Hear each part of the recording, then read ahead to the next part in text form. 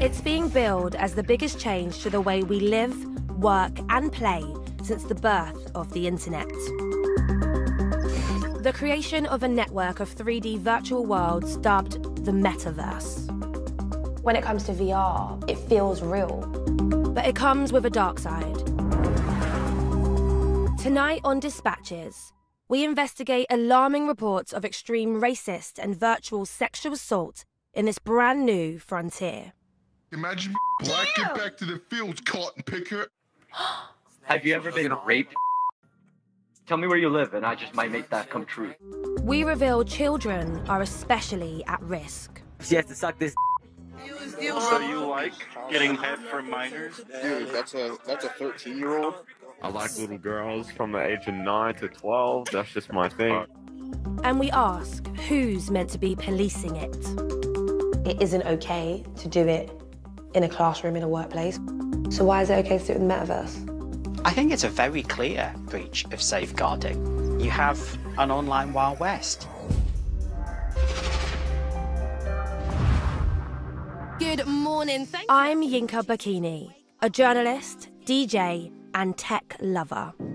I've been around from the beginning of the internet, when everyone got their first computer, till now, till it's something part and parcel, it's an extra limb.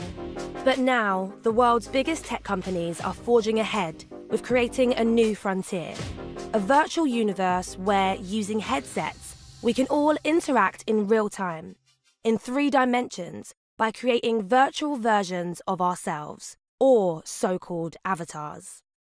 Pumping $10 billion into its development in 2021 alone, one of the companies leading the charge is Facebook, which recently changed its name to Meta, as Mark Zuckerberg promotes in this personal message.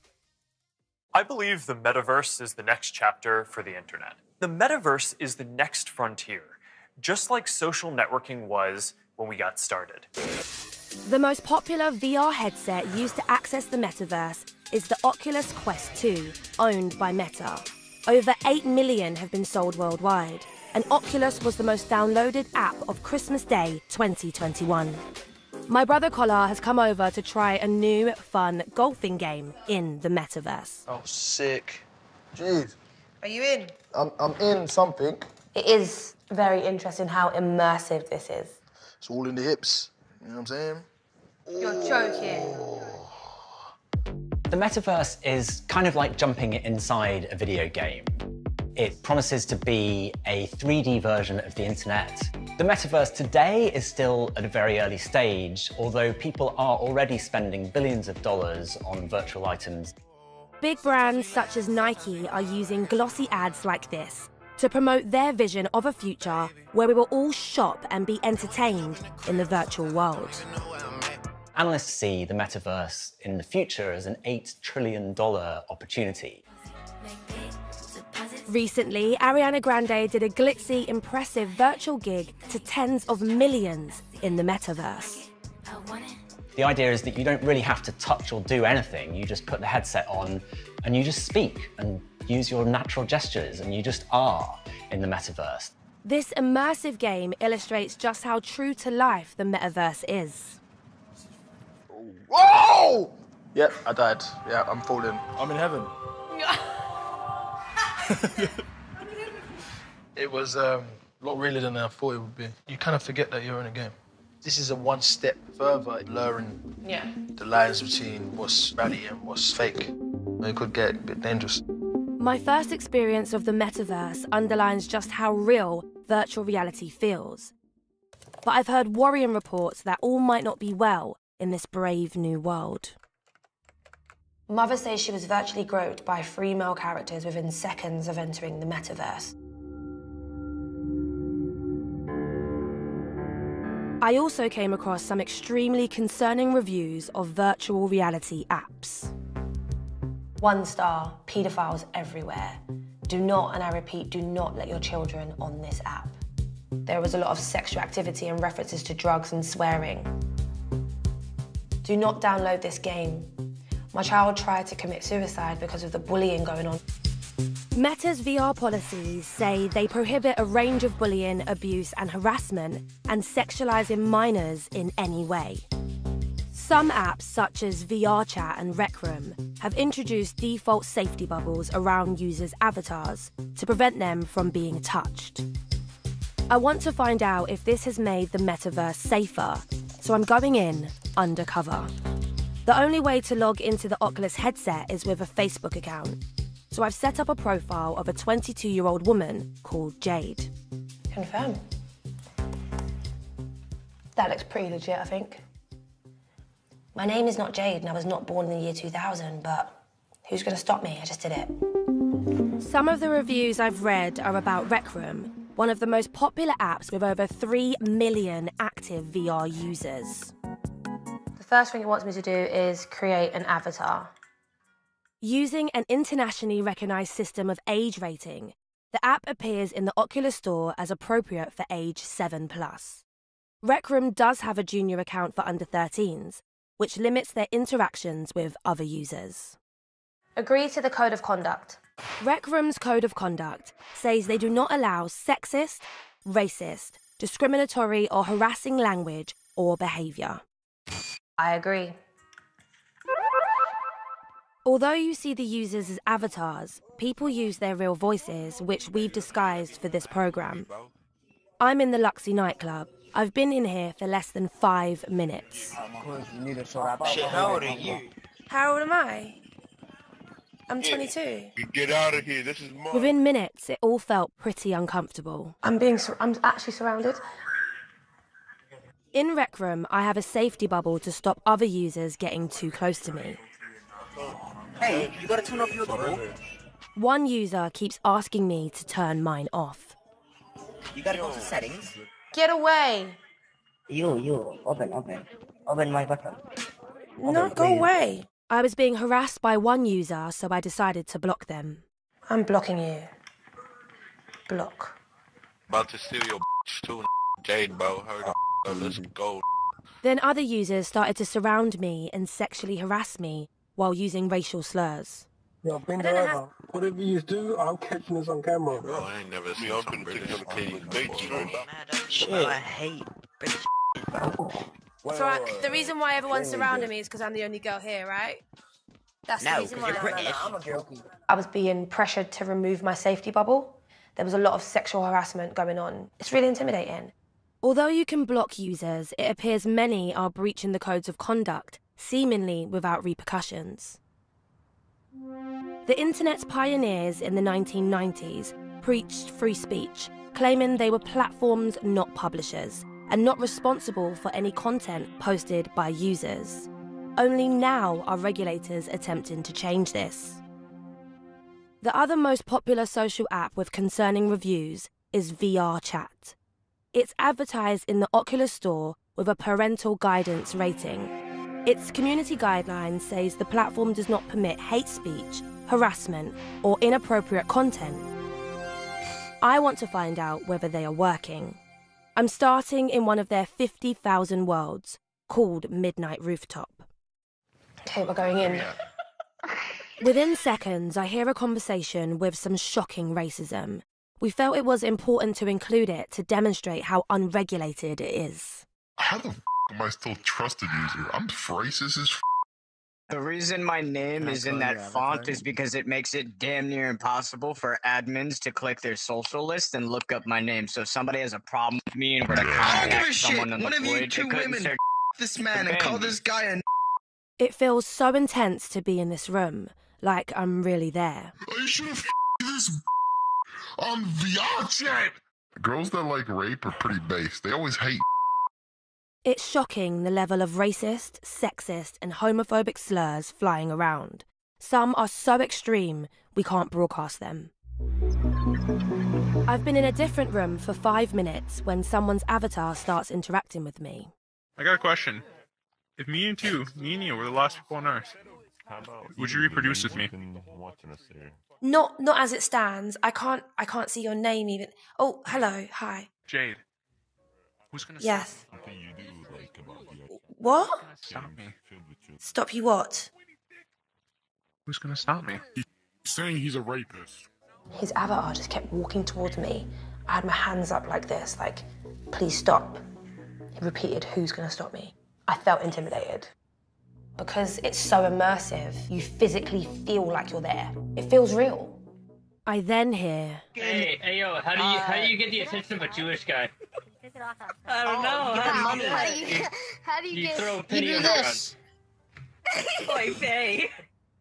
Shut the you black. Imagine me black. Get back to the fields, cotton picker. I hate spread the message. The homophobia, the sexism and the racism, very, very casual. I felt like they now have that platform and almost like the encouragement to be as disgusting as they were being. This behaviour is a clear breach of both Meta and VR Chat's rules. So let's see if I can report it. I'm starting with Meta. Add a video for review. Record or upload a video from your camera roll so a trained specialist can review the situation for potentially harmful behaviour. Who are you reporting? While you can report abuse when you're in the room, once you leave, it's very hard, as it's asking for the user's name, and that's not always legible or easy to remember. I tried to report 10 users to Meta during the investigation, but as they were not associated with an Oculus account, they would not take action. Although I successfully reported the 10 users to VR Chat, they replied, "Due to privacy reasons, we cannot discuss the results of the investigation." And that's frustrating, as I have no idea whether any action has been taken. The Centre for Countering Digital Hate found that users on VR Chat are exposed to abusive behaviour every 7 minutes. What's so worrying about this abuse is that evidence shows that it's more harmful than abuse on traditional social media platforms. To learn more, I'm speaking to Britton Heller, who is a human rights and technology lawyer specialising in content moderation. The way your brain is on VR is very different than the way your brain is on Facebook and Twitter. Experiences in VR will implant in your hippocampus in the same way that you make memories. It can make VR feel real. The sexual harassment and the racism especially felt like they were the norm. But I say sexual harassment, is it even that on VR if it's not real life? I would argue that it is, because your brain responds to the action and the behavior. Yet very little of what I'm witnessing is currently against the law in cyberspace. Over the next few days, I witness more abuse. Have you ever been raped? Tell me where you live and I just might make that come true. You feel me? Like, everybody laugh at this. Can you hear that? Everybody laugh at this N-word. And they're all doing it. They're all doing it. It's just like a bullying free-for-all. Leave the game right now, boy. The amount of times that I'm hearing the N-word, the F-word just being flung around. Just because you put this on, all of a sudden you're not responsible for what you say. It isn't okay to do it in a classroom, in a workplace, on public transport, on the road. So why is it okay to do it in the metaverse? The apps and platforms do say they moderate content, but from what I've seen, it doesn't seem to be working. There really isn't a way at this point for AI-based content moderation to work well in VR, because you have to do it in 3 dimensions and in real time. Companies who are in the metaverse now really aren't making clear what rules actually apply and how those rules are going to be enforced. And I think that you can't just have rules without enforcement standards and transparency around them. Do you think that it's fair to say that the onus or the responsibility as it stands at present is mostly on the users? They're really relying on the users to flag this behavior for them. And that puts a lot of weight on people. There's a challenge with trying to push the growth of these devices versus push the safety of these devices, and they really have to be in sync. Rec Room told us they continually invest in their moderation systems. Users can limit the voices they hear to only friends, favourite friends, their current party, or none. They said they use a combination of automated systems with human oversight and review that both proactively and reactively moderate code of conduct violations. And they also maintain COPPA compliance with the assistance of external partners and experts. Their moderation efforts can never provide 100% coverage, but trust and safety is core to their mission and something they strive to improve every day. The abuse and harassment I've already witnessed in the metaverse is bad enough to shock most adults, but I've begun to notice there are kids in there too. When they get caught up in it, things get a whole lot worse. So, do you still enjoy getting head for 14? Yep. Are kids safe in the metaverse? We found evidence to suggest they're not. I like little girls from the age of 9 to 12. That's just my thing.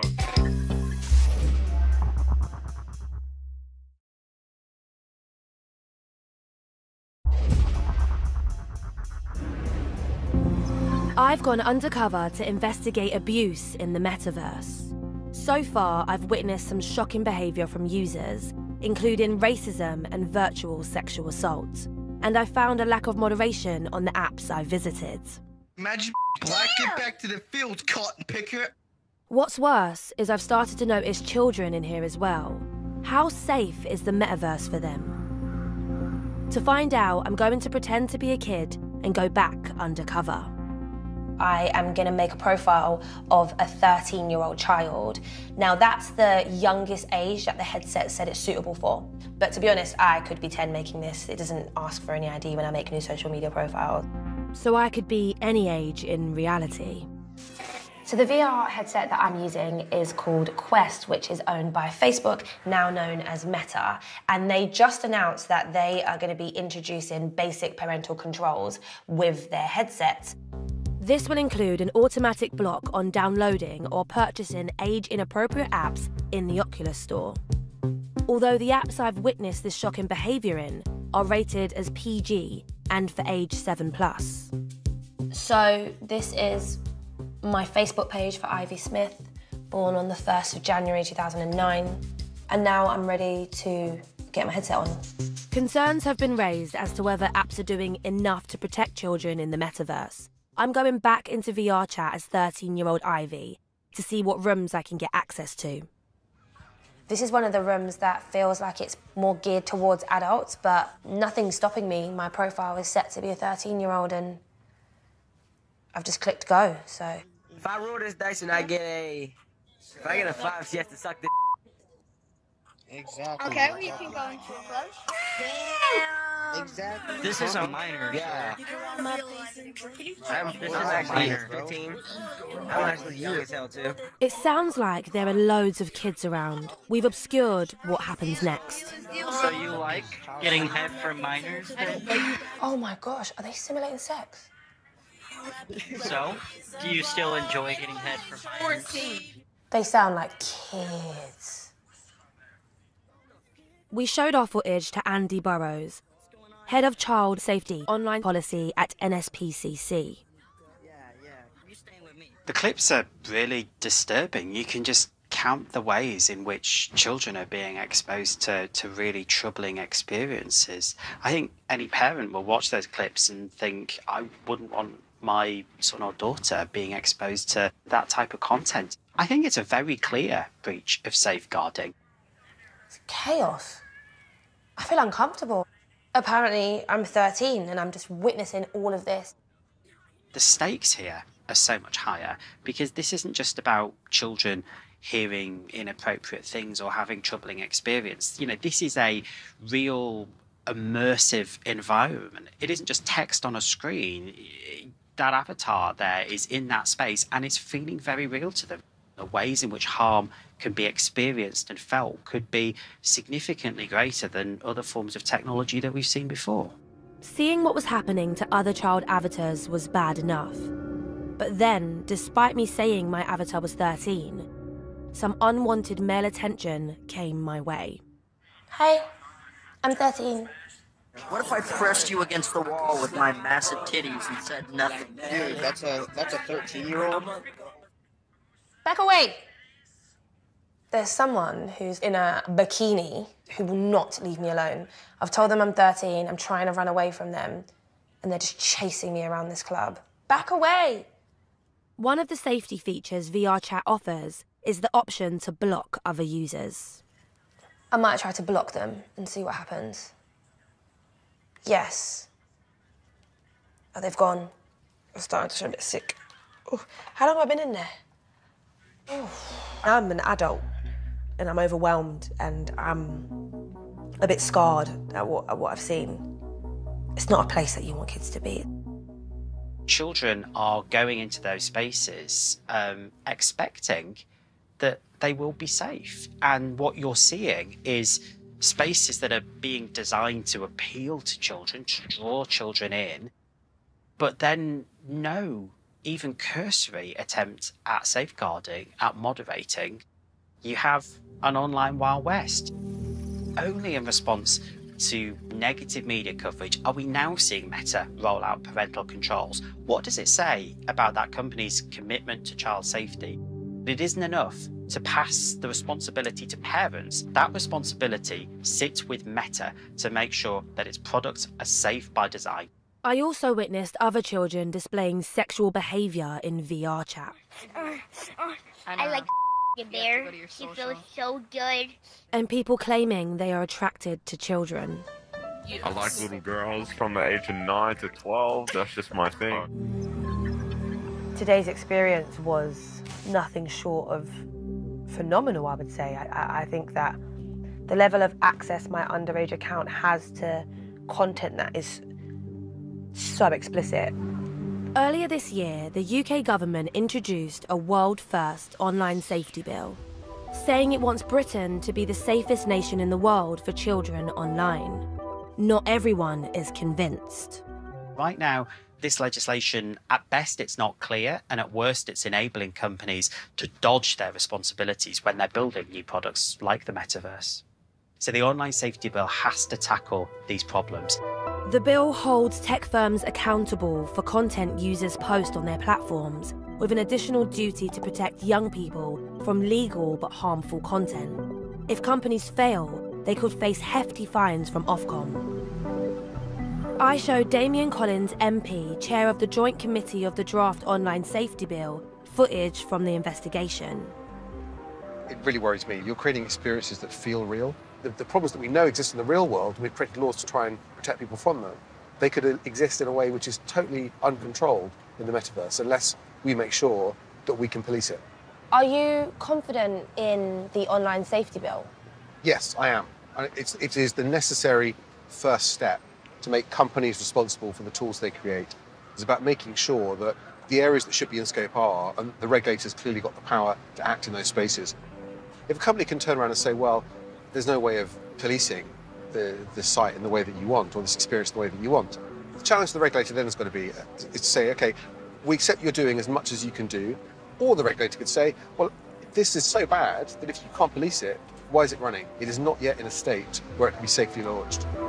We asked the Department for Digital Culture, Media and Sport to comment, and they pointed us to this statement by the Culture Secretary last week about the online safety bill. It is the online safety bill. Metaverse is included in the bill, and not only is it included, but moving forward, the provisions that are put in the bill will allow us to move swiftly to deal with Metaverse and others. I mean, we didn't even know TikTok existed when this bill started its progress through journey, which will allow us to move quickly to respond. VR Chat told us underage users are not permitted to register an account. If they lie about their age and are detected on the platform, they are immediately banned. User safety is a top priority for VR Chat, and they've provided users with a number of tools to help them protect themselves. When reported, content violating their terms of use is removed immediately after review. Likewise, users violating VR Chat's terms of use face suspension or termination of their accounts. In addition to the standard block, mute and kick tools in VR Chat, the app also has an on-by-default personal space tool launched in 2017 that hides users that approach you too closely. They added they're working hard to make VR Chat a safe and welcoming place for everyone. Predatory and toxic behaviour has no place on the platform. About what I witnessed on VR Chat and Rec Room, Meta told us they don't own these apps, and they can be used on phones, laptops and other VR devices, not just Quest.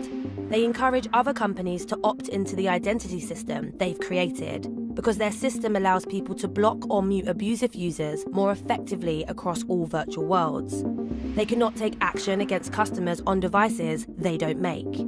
They added that they prohibit anyone under 13 from creating Quest accounts and design some experiences only for people 18 and over. There's little doubt that the metaverse is set to transform our lives, and much will be for the better. But my investigation has revealed just how dangerous it can be, especially for children. It's not clear who's going to protect us, and more importantly, our kids. Can we rely on those who run it to put our safety before their profit?